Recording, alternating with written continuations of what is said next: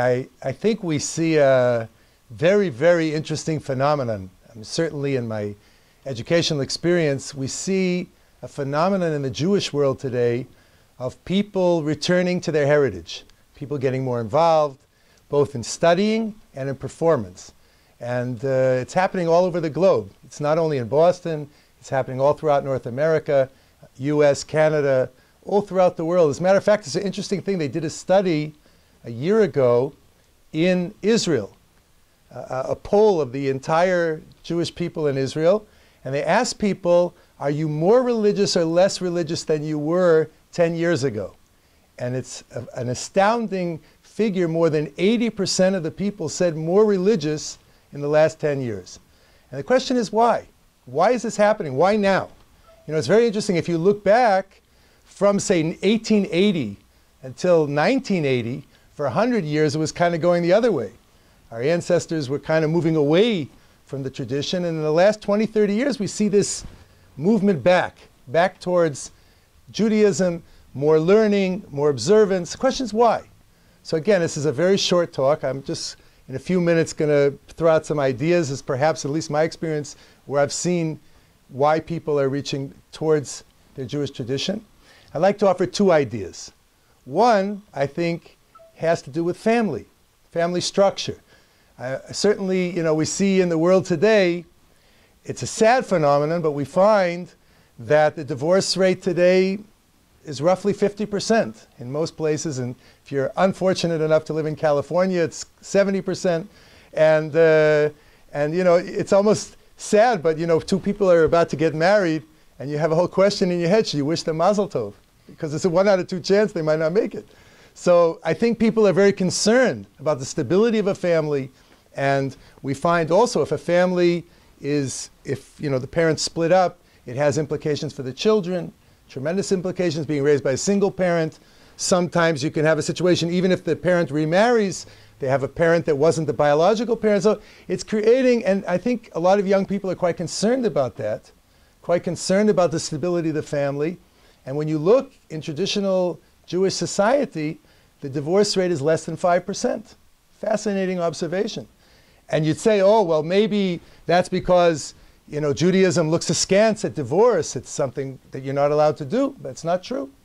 The Torah says if a person is unhappy in a marriage, they can get divorced. It's not like the Catholic tradition where divorce is a horrible thing.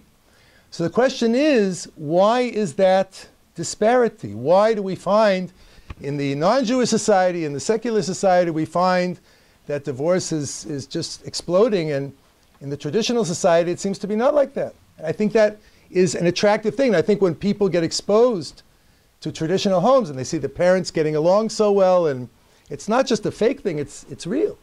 I think that's an attractive thing. And I think that that's drawing people in, and that's one of the selling points as to why we find this interest today in Judaism. And I think it's because the family structure has broken down to such a large degree. When an alternative that's working is available, I think people are attracted. I'd like to offer another idea as well that I think is attracting people and getting them interested in Judaism. And that is that, you know, for many people, Judaism means food. Yeah? You know, we think of Judaism in the general context, what's out there, we think of bagels and lox, or gefilte fish, or potato pancakes, latkes, but, you know, or waving the flag, maybe, the Israeli flag. But the idea that Judaism is really a system of personal growth, a system of personal improvement, of spiritual growth and personal growth, people are unaware of the fact, but that's really what the heart and soul of Judaism is how to perfect oneself, how to develop oneself. And we see that the industry out there of self-help today and psychology is a booming thing. Yeah, you look at the tops of the New York Times bestseller list, you find all these books on find your potential, realize your potential, the 10 successful habits of successful people, and you see that this is a booming industry. And when you've had exposure to classical Jewish learning, you see that that's what it's really all about, is how to realize your potential, how to draw out that potential. And I think that for many people, that's an eye-opener. The first exposure they get, and they see that it's really about developing yourself and building yourself. And especially if you've had exposure to psychology, and you've had exposure to self-help books, and you see that the Torah, one, is wider. The range is much wider than what's often in these books, and much deeper than what's in these books. And for a lot of people, I think that that's a big attraction. And I think that these two things, there's many other things, I think, why the societal trend is taking place.